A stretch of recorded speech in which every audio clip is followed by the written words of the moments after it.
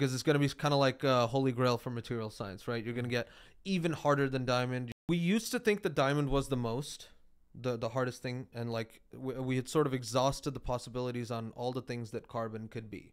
Okay, and then people started looking at this thing called the Canyon Diablo meteorite, which is the meteorite that fell on Arizona 50,000 years ago. Have you been to Meteor Crater? I know of it. I've never been. Yeah, I think it's off the 40 freeway. 40, yep. Yeah, on your way from like Grand Canyon to Albuquerque. It's a wonderful place. It's the best preserved meteor crater on the planet, because in these arid conditions you see this beautiful, it was also only 50,000 years ago. America always has the best. We always got the best. Yeah. And so it was also like one of the first places that my dad visited when he came to America from India. So I remember when I was like in India, I was like seeing like photos of the meteor crater going like, that's crazy, you know? So people found the meteorite for this thing. It's a massive meteorite called the Canyon Diablo meteorite, 640 kilograms.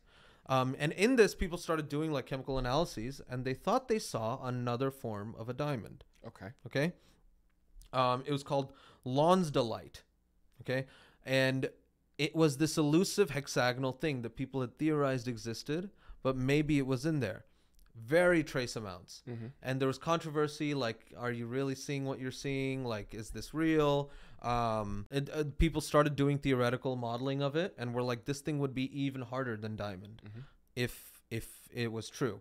The hypothesis is that whatever carbon was in the meteorite, it slammed, like this meteorite was so big that it didn't just like burn up in the Earth's atmosphere, actually slammed into the ground, right? And when it slammed into the ground, that carbon in all that high temperature and pressure fused into this new form, which makes sense, of Leon's. Yeah, and it makes sense. So and you see these like trace amounts, but ever since then people have been on the hunt to try to make this thing, okay? Because it's going to be kind of like holy grail for material science, right? You're going to get even harder than diamond. You're going to get novel electrical properties. Perhaps you can start using it in like quantum computers and like all sorts of stuff, right? So you want to try and make it first. But it ended up being extremely hard to make. Everyone's process is basically the same: high stress, high temperature, high pressure. What these guys did was they were like, we need to control this thing really, really well in order to actually make it.